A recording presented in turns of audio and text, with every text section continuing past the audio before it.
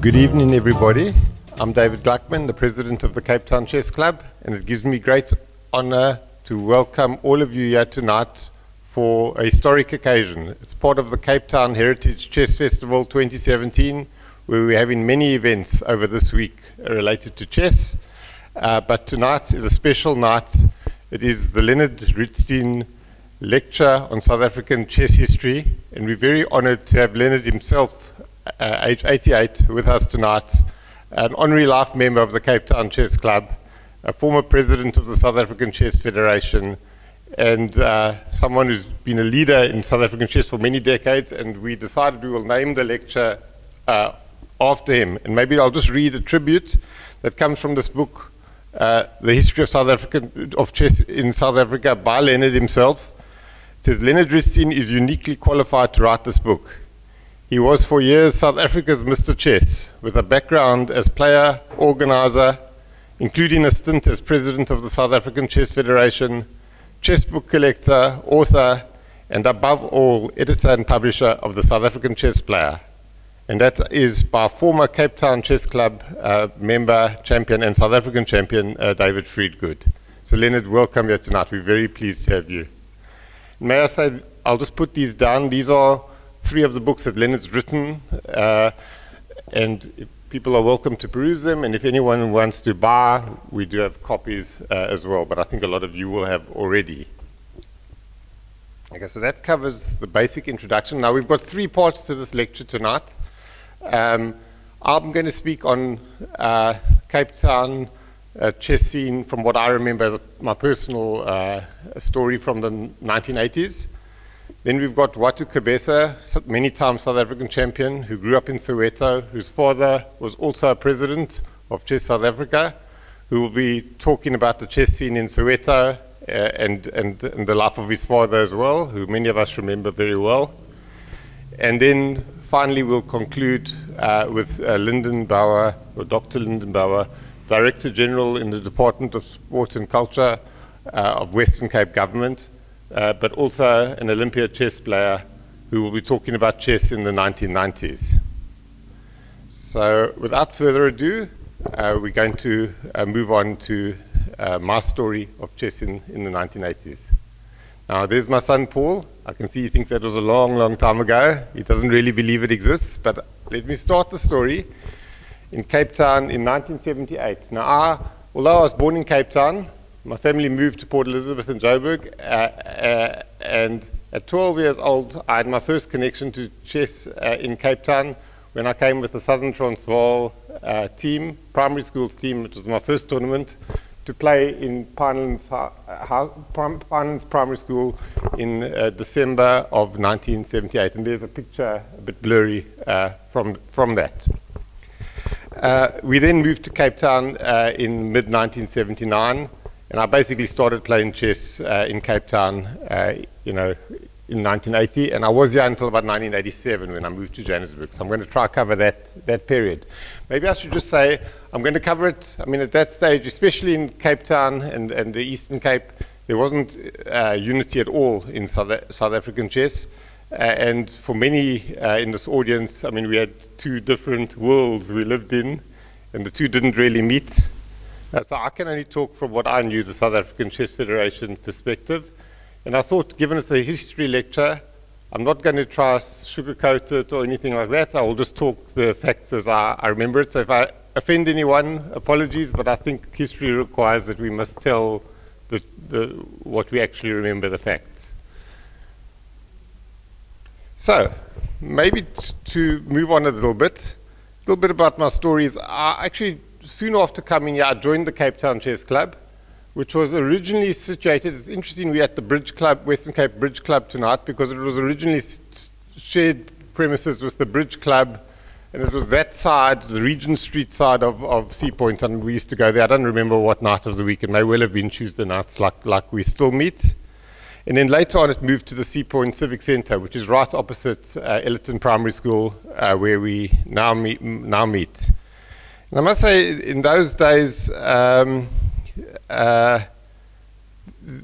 was well, I was quite keen. I was at actually school with Leonard's daughter, Michelle, but there was a lot I used to do to try and improve, and I actually improved quite quickly because I only started playing at about 12 in tournaments, but I improved from pretty much at 1980 about 1400 to about 2000 strength in probably about 2.5 years.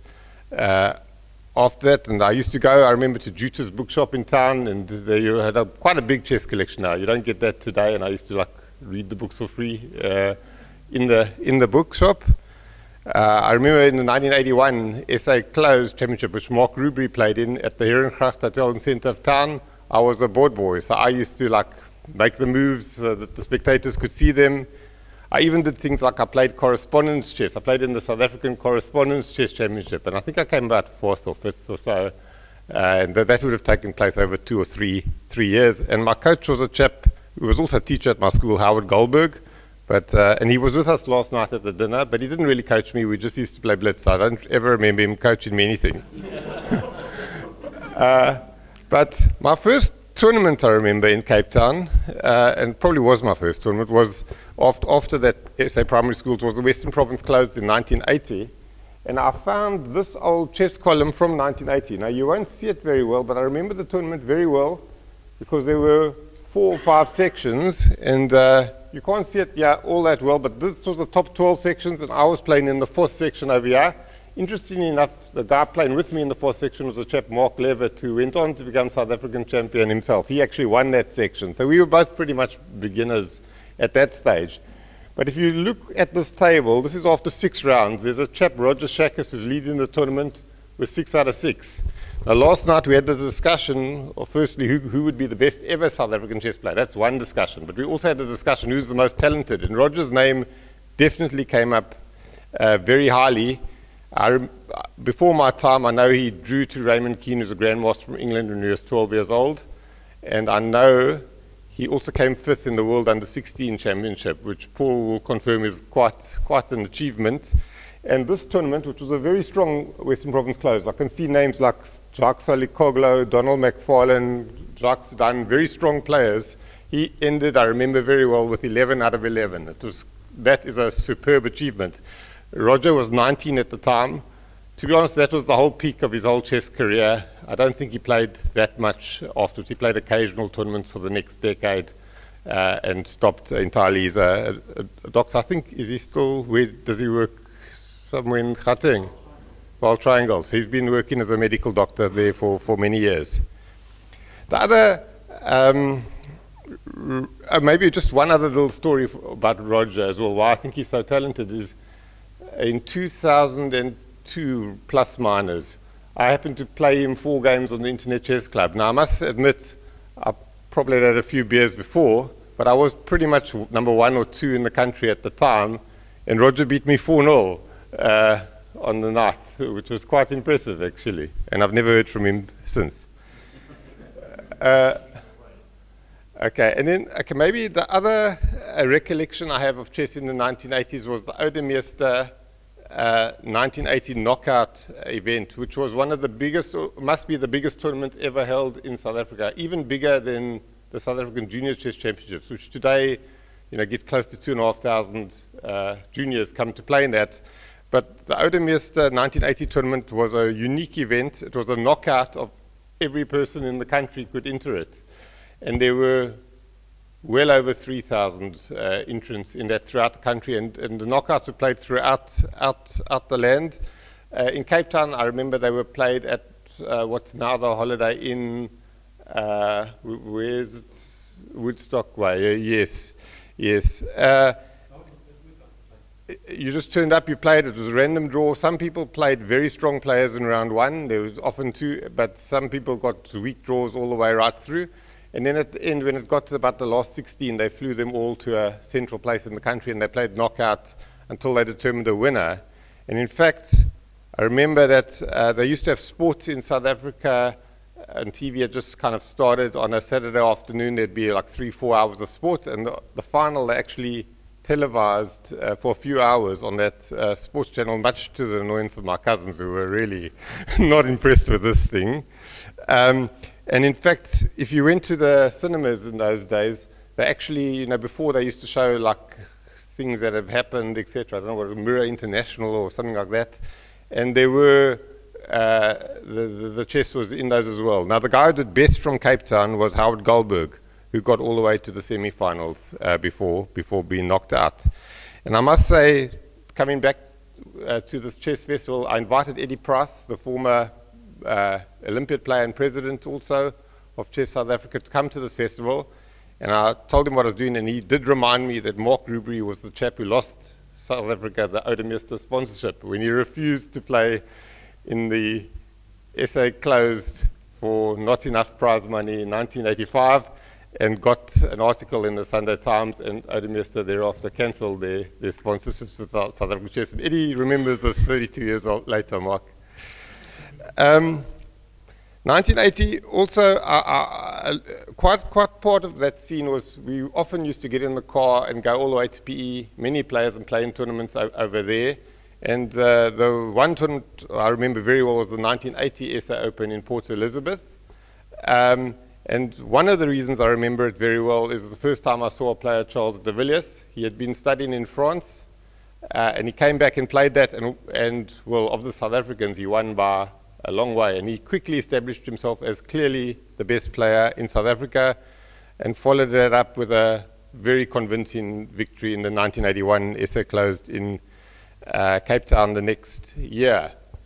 What I also remember from that, though, is that 81 SA Closed is I had a contemporary Donald McFarlane. Now, I gave you the story of that first tournament, actually, when I went to that primary school tournament flying from Joburg all the way to Cape Town in 1978. And I remember when our team was getting ready to get on the plane, some people talked about this guy from Cape Town, Donald McFarlane. Well, I'd never heard of him in my life before. We were 12, he's my contemporary, pretty much the same age. We were 12 years old, and he was already 1950 or 18 or so at the time. So I met him at the primary school championship.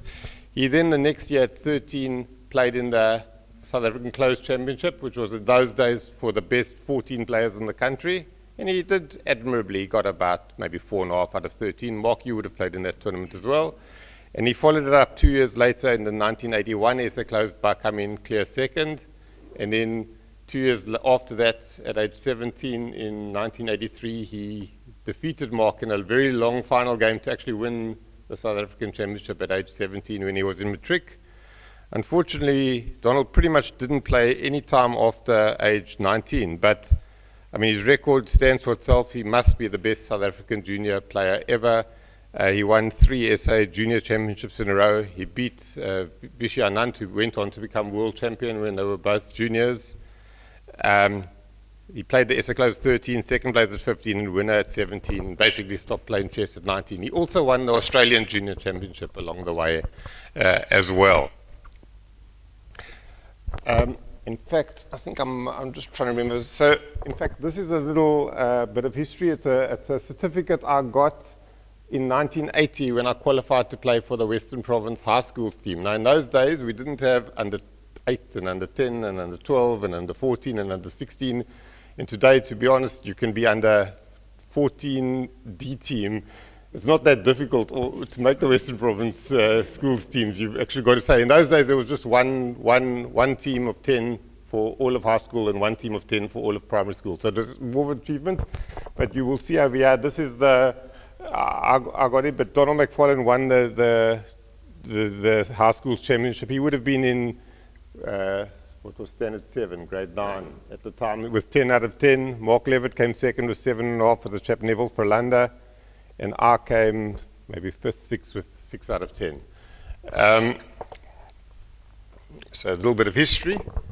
And then maybe I'll just tell you, I used to just try to do 2 different things. So the one time they used to have, well, they still have, they had exams to qualify as a tournament director or arbiter. So when I was 14, I wrote the exams and I passed it. And you can see over there, I qualified. I've never actually directed a tournament, but I just did the exam for the hell of it. But it mentions that my father was also, because my father used to come to tournaments and he used to hang around, and eventually he started arbiting or directing the tournaments as well. In fact, what I remember from those days, a lot of the tournaments took place at the Claremont Chess Club, which is still a center of chess activity today.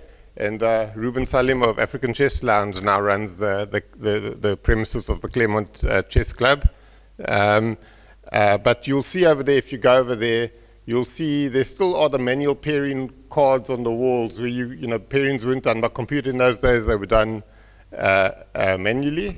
So the Claremont Chess Club was the center of a lot of the activity. But I do remember like quite a lot of other hotels sometimes were used, not so much schools in those days. We used to use, the Herengracht Hotel was used for the very fancy, like the SA closed. The Ritz Hotel here in Sea Point was used quite often for things like Western Province Open, and Arthur Seat Hotel as well. I think it's all because they're all part of the Protea chain who actually did quite a bit of sponsorship in those days. Maybe while I was talking about manual pairings, I just remember we also used to have lots of adjournments in those days, so the game would end or be declared ended after 4 or 5 hours. You could go home and come back and play the next week. Now, adjournments got terminated in the early 90s when computers became too strong and it would be pointless to do that. So the young players today know nothing about those, but Watu and I discussed it, and I believe adjournments were a good way to improve because it forced you to actually spend a long time analyzing your games if you wanted to win the game, basically. Yeah, I'm going to go on to the 1981 SA High Schools tournament that was held in Durban. Actually, I think that was a little bit of my breakthrough tournament. I wasn't, I was pretty much in the middle of the, let's say, Western Province team, nowhere in the country really. And I came fourth in that tournament, which was quite a good achievement for me. I must say, maybe I'll give a little bit of an incident that happened over there that I recall. And yeah, maybe we can be a bit shamed by it, but for Western Province, we didn't have, we had one player in the team who was not white, who was a chap, Theodore Buttress, at that stage. And he was not allowed to stay with us because of the Group Areas Act. So he had to stay in the YMCA, or, somewhere in Durban, and we stayed somewhere else in Musgrave, I think it was. So I remember picking him up every day and taking him to all the activities and the tournaments, and go play putt-putt and bowling and everything, but he couldn't come to the beach with us and all those type of things. So it makes me think, actually, and Lyndon, maybe this will come in what you're going to write on the unification process or the history of chess, is Eddie Price tells me, and I don't know if it's true, he says there was a black book that CAPSA used to keep of all the bad incidents that happened. So it would be very interesting to know if that existed and where is that book. And Eddie asked me if we can find out, because he would love to see it. He's only heard about it.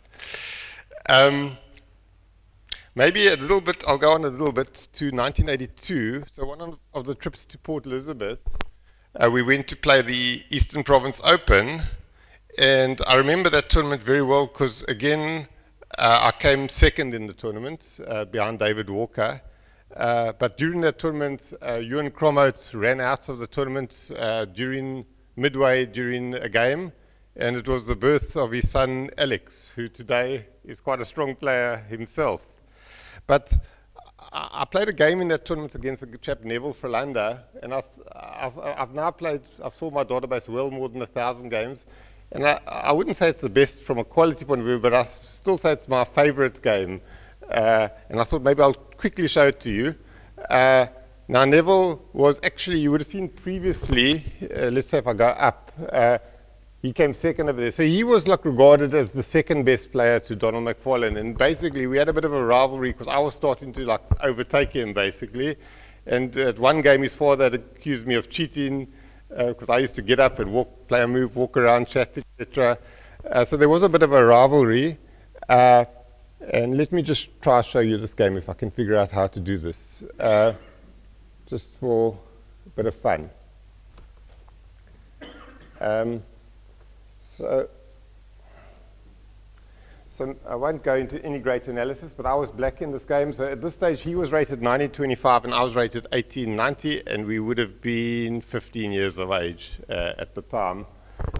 Now, but I didn't know any openings. I still think I don't know that many. But in those days, actually, I had a reputation of being a bit of a coffee house player, an attacking player. I know later on it got changed to more technical and positional, but when I was younger, that wasn't the case. So, can you see the screen? I don't know if you can. So, I just think it's quite a nice little cute game. So, this was my little made-up opening. I used to play this quite often. not quite often, but occasionally. And if they played bishop d3, I would have played f5, and you get all sorts of complications that I'd seen Tony Miles play, and I just used to try this out. But this wasn't allowed there, so I'll just go back. So he played knight c3, I develop, and then he gets a whole lot of space with d5. But now I start to undermine the center, and I actually played this variation. This was the first time I played it, but someone saw me playing it, Wayne Burson, and he tried to refute it and played it again against me, and we drew, I remember, a little bit after this tournament. Sorry, going back.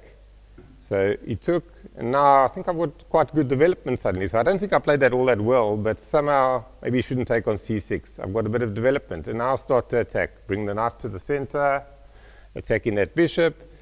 And I've got a nice bishop coming down on the diagonal from b7. So for me, it's natural now to start attacking. So the knight comes in, and then he goes there, and there's no way I'm retreating that knight. I'll just bring the queen in to carry on the attack. And if he's going to take on g4, I presume I'm going to go maybe knight f3, or knight takes g4. I'm not sure. I haven't really analyzed this for years. So knight f3 maybe, yeah.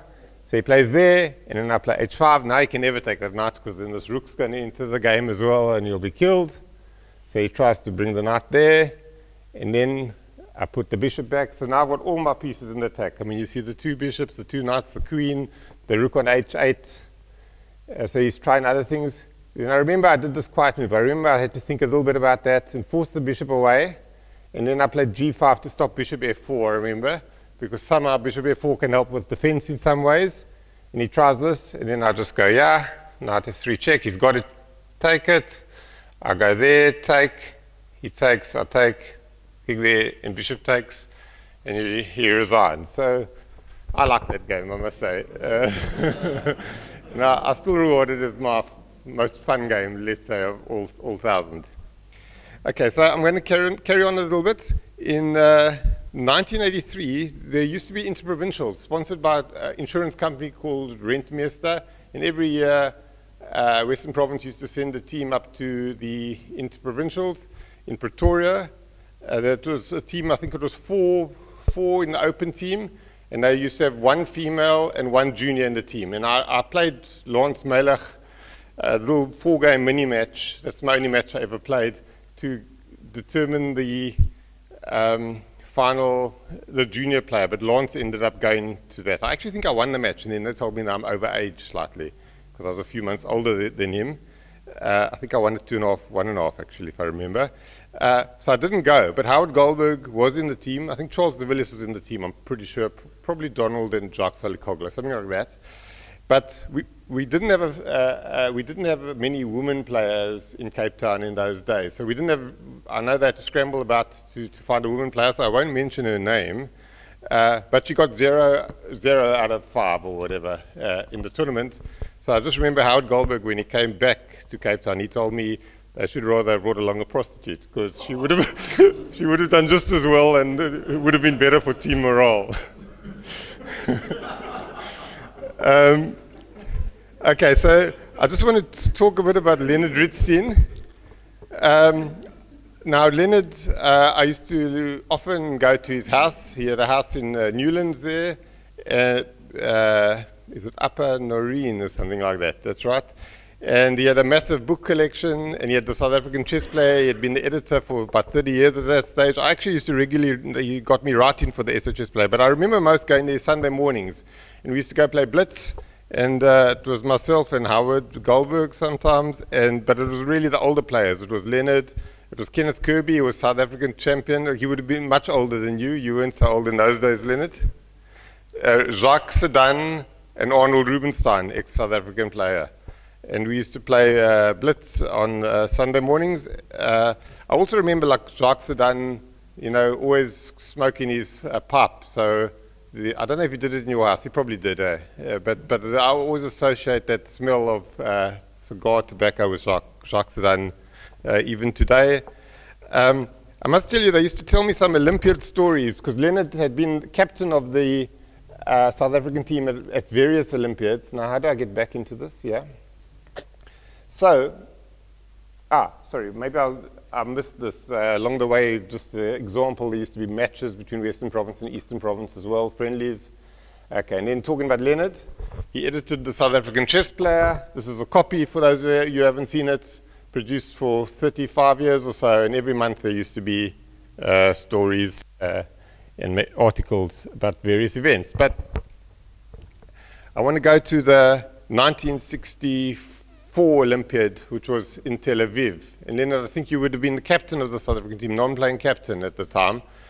And that was the one match South Africa, it says on this magazine versus Russia, but it would have been versus the USSR at the time. And South Africa that day played a team with 3 world champions in the team. They would have had Petrosian on board 1 for the USSR. They had Botvinnik, former world champion, on board 2. And they had Spassky, future world champion, Smyslov. Stein played, but he's not world champion. But Spassky was the other one who played. Spassky played in that yeah. But Kirby, who used to come to the Sunday Morning Blitz, happened to be the one who played Botvinnik. And so I remember them telling me the story. It was this photograph of Kirby playing Botvinnik. And at the Olympiad, Kirby went to buy multiple copies of this photograph the next day. And Leonard, the joke was that someone had asked, maybe it was you, had asked Kirby, how many pictures do you think Botvinnik bought of that match? But Hardenfeld asked him, okay. And but there was another story which I did tell Leonard a few years ago, and you didn't know anything about, Leonard. It was published when the KGB files were released from that period, after the fall of the Soviet Union, is that there was a big discussion on that day before the match of whether the USSR would play the match against South Africa or whether they would boycott the match. And they were discussing it, and basically the leaning was towards boycotting the match. It actually meant nothing. It was the preliminaries. The USSR would have won and got through to the finals easily, even with a 4-0 defeat to South Africa by default.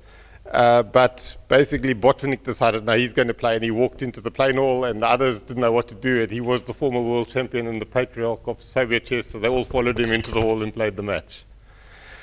Okay, talking about grandmasters, I do remember 1981 where there was the big tournament with Korchnoi in South Africa, Nunn, Anderson, Hubner. The last 3 came to Cape Town, and they played various simultaneous events. And I remember I played in the afternoon at Bishop's. I played Nunn. He played school children, and I got a draw there. And in the evening I played Anderson and lost very quickly, actually. But Hubner played the top 10 players in Cape Town simultaneous, and he won 9.5 half. Only Charles got a draw in that match. I think 81, yeah. And then the next grandmaster to come to Cape Town was Quinteros, quite a lot weaker than those other guys in 1987. He played a simultaneous here. And actually, I was the one player to beat him in that simultaneous anyway. Maybe to go on a little bit, this is a picture of the all-white Western Province high schools team of 1983. And you'll see Donald McFarlane in the middle. There's myself, my brother. There's a guy, Dieter Marshall. You may recognize, still plays today, Professor Krevach, who was the team manager, and his son Gerard, who actually went on to become a Rhodes Scholar and Chief Investment Officer at Sanlam Investments as well. I mean, there are about 4 or 5 players over there who were over 2,000 soon afterwards, or at the time, and Donald was already 2,300 plus. So there's no doubt that team is much stronger than the youth teams we have today.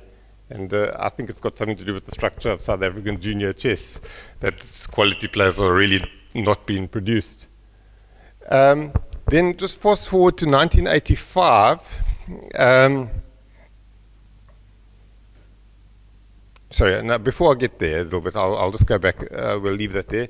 I remember those days, and you would have seen it by those articles, that there was much more chess written about in the newspapers. There was an article, still Nick Barnett still writes for the Argus, but there was also a regular column in the Cape Times. And they were much bigger, if you look at the space of the articles, than they are today. Nick Barnett wrote both for the Cape Times and the Argus, but he actually handed over to me on the Cape Times for a period, and I wrote for the Cape Times in about 84, 85. And I remember covering the Kasparov-Karpov matches especially, and I used to go into town, I used to go into the Cape Times buildings at night. I was still only at school, 15 or whatever, and Nick would give me a lift down there. and then we would wait by the, I don't know what they were called, telex machines, and you wait for the move to come in, and then, you know, wait a few minutes, and 3 more moves come in. And yeah, I remember being there when Kasparov became world champion in 1985 on that basis. Maybe go forward, okay, 1984 to 87, I was at UCT. I mean, basically, we used to gather at UCT and play blitz and doubles chess pretty much every day. I didn't actually go to many lectures, I think. What I do remember about that, though, is at one stage, once someone said to me, oh, there's Dion Solomons. But I'd never met Dion before.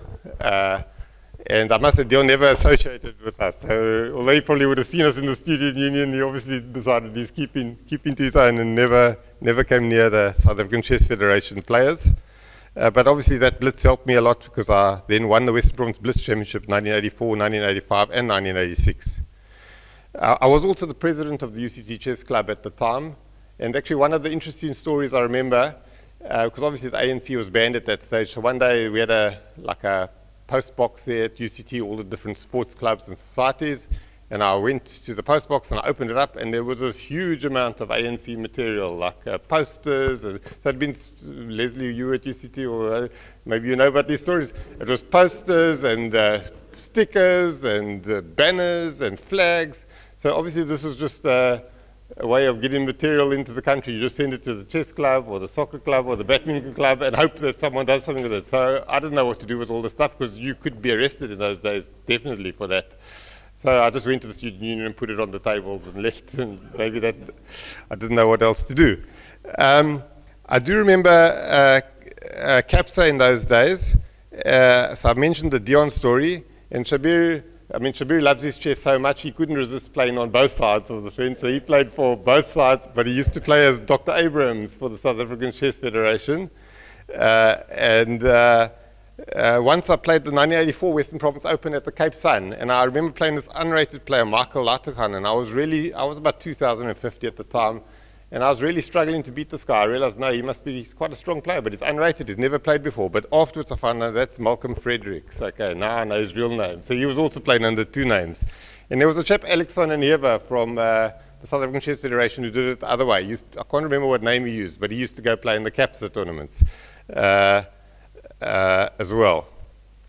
Yeah, in 1986, I shared the Western Province Open and Western Province Closed with Cyril Steele, who obviously son became a very strong player afterwards. So I had 3 titles. I had Western Province Open, Western Province Closed, and the Blitz title at the same time. And that's kind of when we went up to 1986 to play the South African Open in Johannesburg. I came second there to Mark Levitt. But I think those were the tournaments where we suddenly saw the emergence of Watu and George Mikalakis as the youngsters, that we spotted these are strong players coming up. Although I played Watu in that tournament, and I could beat him technically at that stage by just getting a good knight versus a bad bishop, but clearly they were on the way up. And actually the next SA Open in 1988, which I won in Port Elizabeth, those two were 15 years old and they came joint second. And soon after they were right at the top of South African chess. Another story I remember from the mid-80s was the chess musical in 1985 became famous worldwide, you know, with the ABBA guys writing it and Tim Rice, etc., and it was played all over. So they had a big competition to celebrate the album, and one night in Bangkok, etc. And basically the competition was a knockout throughout the country, and the winner would get a trip to Bangkok. And so I won the Cape Town knockouts, and I got flown up to Joburg to play. And I got to the semi-final. And I had a friend, Harry Joffe, in Joburg, and we decided if either of us win, because it was a trip to Bangkok, and we'd never been overseas before, we would take each other. And basically, he was in the final already, and I was playing Mark Rubery in the semi-final. And I had a very strong position. So it looked like we were off to Bangkok, but somehow I messed it up. I think I played H6 and messed it up, and Mark won that game and won the final, and we didn't get any trip overseas. And Mark didn't get a trip either because he was trying to avoid the army and he couldn't get. You gave it to your parents. The other way around. Sorry, yes. You should have lost Harry. Yes, you were rooked down or something. I remember. Okay, sorry. Other way around. Yes. Then in 1985, the Cape Town Chess Club celebrated its centenary. And that was the last time we had a proper chess festival in Cape Town, and we had a gala dinner as well. And there was a booklet produced and tournaments, and Charles actually won the tournament. He's still playing 32 years later. But one of the interesting things was done is there was a crossword puzzle. I'm not sure who composed it. I think, Graham, you may have been involved in this, or maybe you were the guy who solved it. It is somewhere in the minute book about that. I can check later on. But there's the crossword puzzle that was composed specially for the centenary with the chess theme. Maybe something for you to publish in one of your articles, Mark. So I'm going to conclude a little bit now. This is pretty much the end of my time in Cape Town, because in 87, I went to, 88, end of 87, I went to live in Joburg for, well, what was 15 years. But just before that, UCT sponsored a team, or helped us go overseas to play tournaments. It was my first trip overseas, and we went to play in England, and I played at Hastings. And I beat Dr. Jana Miles, who's a female player who was married to the English Grandmaster, Tony Miles. But communication wasn't that good in those days. So I did tell someone I'd beaten Miles, and then the story got back to Cape Town, and then I got this letter from the mayor of Cape Town, to congratulate me on my historic victory over the English Grandmaster, Tony Miles. In 1988, I was living in Joburg at the time, but that's when I won the South African Open for the first time. Maybe just as an example, there was the Sunday newspapers. They also had a regular chess column by a guy, Victor Strugo. And there was also a magazine called SO64 that the SO Chess Federation used to publish. I don't know if it was every month or every second month or something, but it was quite a substantial magazine of 12, 15 pages. So, yeah, we haven't got that today, although obviously there are websites. And I will maybe just bring it round. I mean, going to the 90s, I think the 1991 tournament, I think you'll be talking to later. But that was a very important tournament to signal unity, and Dion, myself, and my brother came tie first. And then in 1992, I was privileged to be in the first South African team to go to the Olympiad in the Philippines. And last night we had a commemorative dinner, and you will see 5 of us from that team, all from Cape Town, were in the team. And you can see, as I said last night, it's Dion, Charles, myself, Lyndon, and Maxwell all there last night. And then I mentioned again that Watu was absent last night, and he was absent. He didn't come for the Olympiad as well, although he was in the team. And yeah, that's my story of what I remember from. It was quite an interesting time. Thank you very much.